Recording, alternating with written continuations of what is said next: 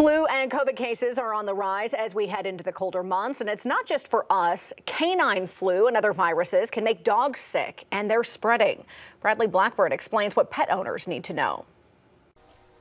Jason Smith boarded his pets over Thanksgiving. I was very surprised that all 3 dogs had flu symptoms within 24 hours of getting back from the kennel.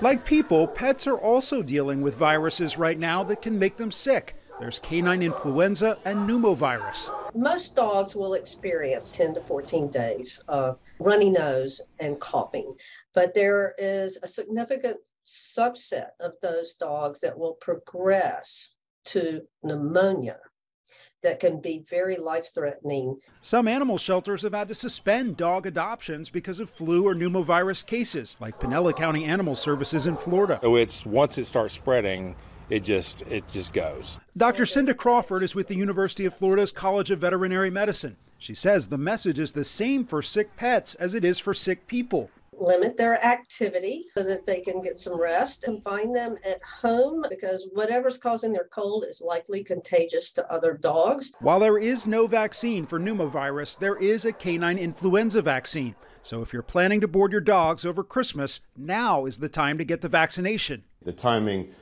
is so important because their antibody production is what needs to build up. Jason is grateful his dogs are feeling better. Monday and Tuesday got really bad, and I got real worried that Fiona might be getting pneumonia, but she perked up the next day. Dog owners should always be on the lookout for warning signs. If your dog stops eating or has difficulty breathing, contact your veterinarian. Bradley Blackburn, CBS News.